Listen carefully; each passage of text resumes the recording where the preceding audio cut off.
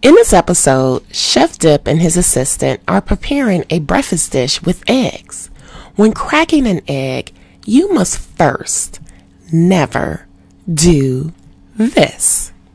Please wash your hands if you get yolk on them. So look, here's a tip. When cracking an egg, you can use the side of your glass bowl or even the edge of a countertop. But please remember, it's just a crack that we're trying to achieve in order to get the eggshell open. So give it a good, gentle hit. But don't do this either. Since we're learning, we could just try again. If the shells get back in there, let's try another time again. Go refine and make the eggs for our dish. Thank you for watching today's episode.